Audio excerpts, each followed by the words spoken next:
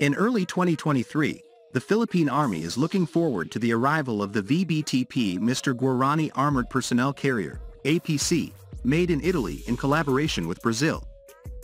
Earlier on February 7, 2021, the Israeli company Elbit Systems announced that it had secured a contract from the Philippine Ministry of Defense for the procurement of a special system to be installed on 28 VBTP MR Guarani armored personnel carriers. The armored vehicles will be equipped with a remote weapon station, RCWS, made by Elbit Systems, which is equipped with a 40mm automatic cannon and a 12.7mm machine gun.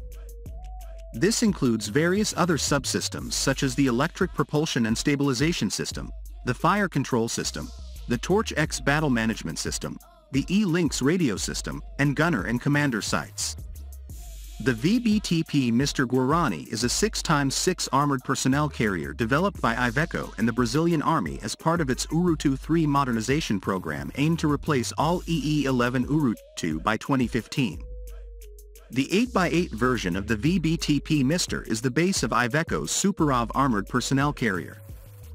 In the program, other Brazilian companies also participated, such as Imbel, Communications, Elbit, Armaments, Usiminas and Villar's, development of national ballistic structural steel.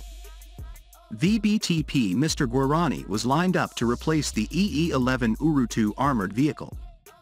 The vehicle is further manufactured at Iveco's military vehicle facility in Sete Lagoas in the Brazilian state of Minas Gerais.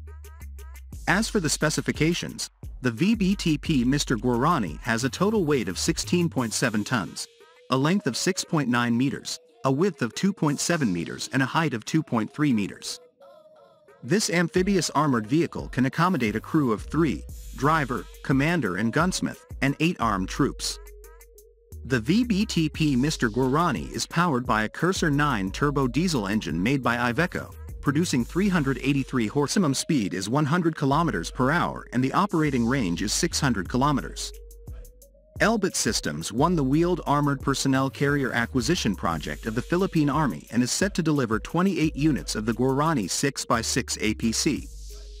The contract was signed for USD $47 million.